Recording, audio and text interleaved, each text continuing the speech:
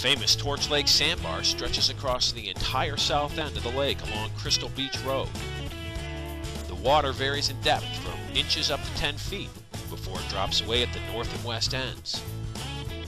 The shallowest part is of course along the shoreline and at the northwest corner where boaters anchor and gather to swim, play, socialize, and spend an afternoon. On weekends in the summer, it's not uncommon to have hundreds of boats enjoying the day in the Caribbean blue waters of beautiful Torch Lake.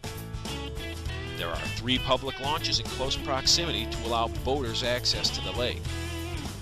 One is right at the Torch River Bridge, another just down the Torch River, and a third in the town of Walden, just a couple of miles by boat.